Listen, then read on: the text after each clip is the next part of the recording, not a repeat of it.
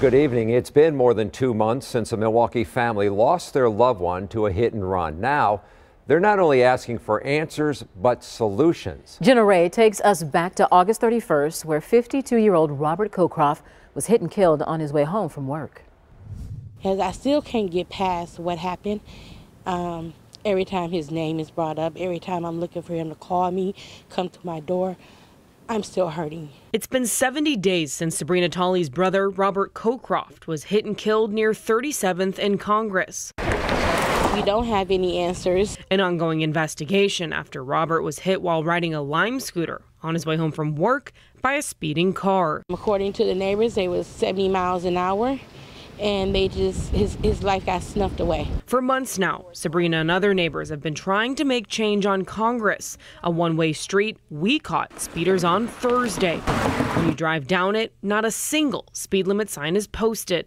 Family tells me they want to see drivers on this street slow down. They want to see better lighting, speed limit signs posted, and speed bumps. I made several calls to the alderman a week after his death to try to see if we can get a solution around here. They never reached back out to me, even though I was told I was supposed to get some calls. So I ended up calling again yesterday, and the end result of that seemed like it was something that was never going to happen.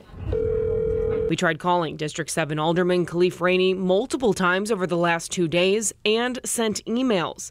Now, yet another Milwaukee family left without answers after another unsolved hit and run, waiting and praying for change. And if they have reoccurring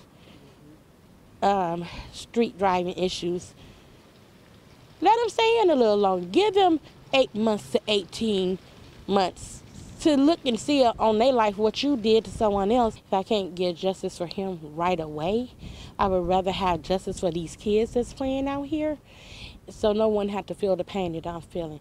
In Milwaukee, Jenna Ray, TMJ4 News.